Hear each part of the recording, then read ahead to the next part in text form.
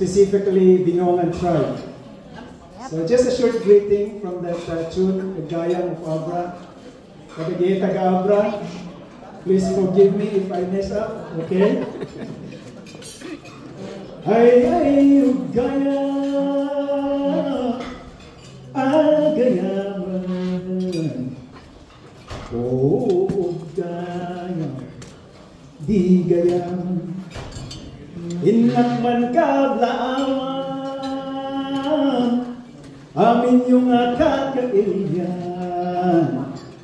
Susunod kin kakabagyan, malabutan na dumaduma iyan. Asin niya po kabunyan, tayo na pumabindisyon. Si tunggi mong tako nga kapipian, kapipintasan, kakapatyan. Amen. Okay, so I'll go to my main job tonight, which is to lead us into our opening prayer. Let us pray. Father God, we acknowledge tonight that if were not for your grace and mercy, this gathering would not be possible.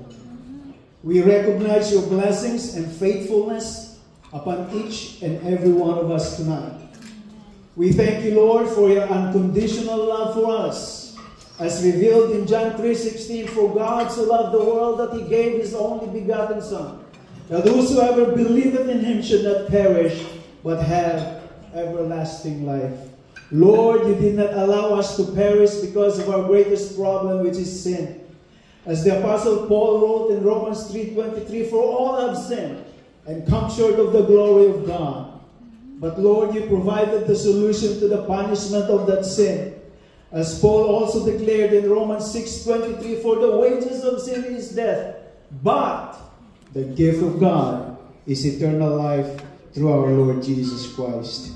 In Romans 5:8 it states, God demonstrated his love toward us, and that while we were yet sinners, Christ died for us. Lord, thank you for giving us the greatest gift mentioned in Ephesians 2:8 and 9. For by grace are you saved through faith, and that not of yourselves. It is the gift of God, not of works, lest any man should boast.